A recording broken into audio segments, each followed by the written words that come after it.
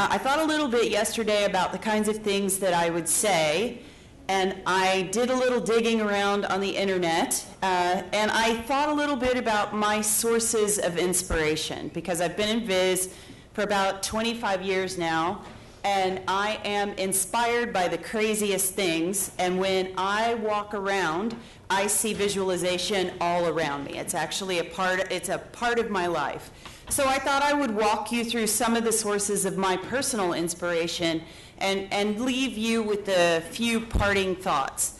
So we've been doing visualization. That's nothing new. So for thousands and thousands of years, people have been doing some sort of visualization. And this is just an example of a cave painting. So we use pictures to communicate messages and to communicate thoughts. It is a very powerful way of doing so because we're just leveraging basically the highest bandwidth channel to our brain. I am incredibly inspired by Leonardo da Vinci's work, his medical illustrations, and in fact, he has done some of the best flow visualizations that I've ever seen. In David Ebert's talk yesterday, when he was talking about the Schlieren and the shadow graphs, we were really inspired by what Da Vinci has done, and we're still trying, as a visualization community, a lot of Civus people are trying to recreate that. I am also inspired, so many of you will recognize Menard's graph for Napoleon's march to Russia. It is probably, for me personally, one of the best pieces of information visualization that I have seen because it really compactly portrays exactly what the message was, what he wanted to do. And I actually have a framed picture on my wall in my office, along with kid art that my kids have done over the years and several other sources of visualization. So here, the next one might be a non-traditional source of visualization. It's really more of a computer graphics, but I really came from a computer graphics background at Texas A&M.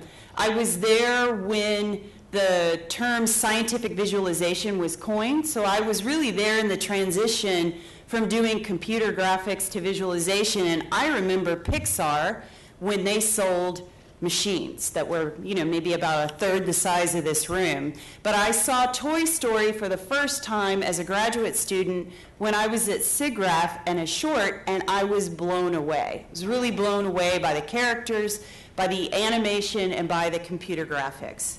I am also a child of Star Trek. I am on an eternal quest to recreate the holodeck.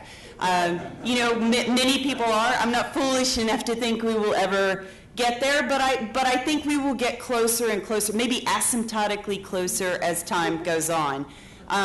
So I am inspired by many, many, many things, works of art. I am inspired by movies. I am inspired by writing. So I would encourage you, and I tell all my group, to write down in a little note all of sort of the inspirational ideas that you have, whether or not you think they're groundbreaking, and write down all of the things that inspire you and pay attention to them. I am also blown away by signage, both bad and good. So we see visualizations that really dictate our life and show us where to go, and we don't really realize it because some of them have become so ubiquitous to us. Last Friday, I had the good fortune, along with John Stasko, who's in the audience, to participate in a NIDARD workshop for the Frontiers in Visualization. And the purpose of that workshop was to bring together thought leaders from a diverse set of backgrounds.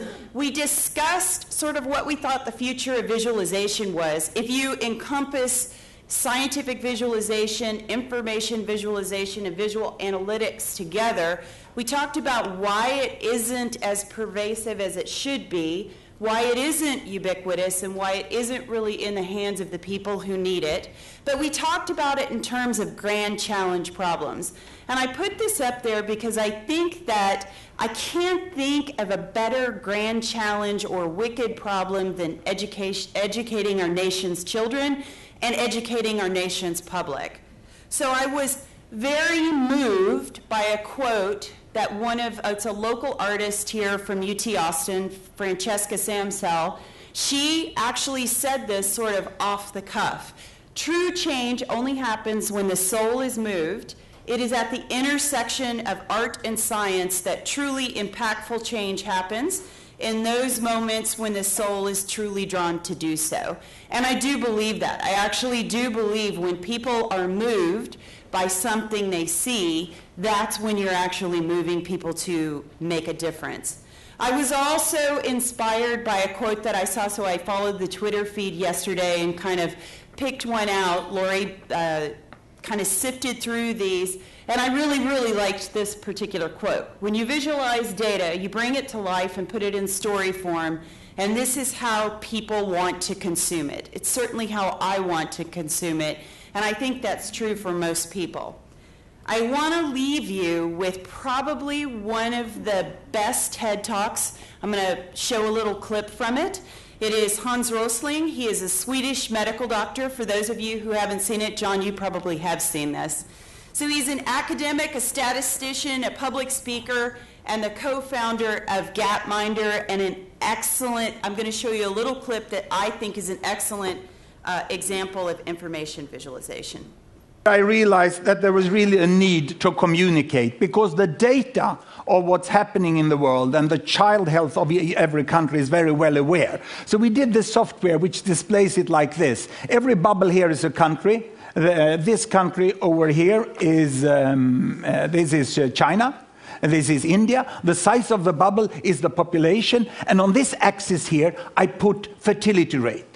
Because my students, what they said when they looked upon the world, and I asked them, what do you really think about the world? Huh? Well, I first discovered that the textbook was Tintin mainly. And they said the world is still we and them. And we is Western world, and them is third world. And what do you mean with Western world? I said, well, that's long life in small family, and third world is short life in large family.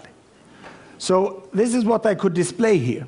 I put fertility rate here, number of children per woman, 1, 2, 3, 4, up to about 8 children per woman. We have very good data since 1962, 1960 about, on the size of families in all countries. The error margin is narrow. Here I put life expectancy at birth, from 30 years in some countries up to about 70 years. And 1962, there was really a group of countries here that was industrialized countries, and they had small families and long lives. And these were the developing countries. They had large families and they had relatively short lives.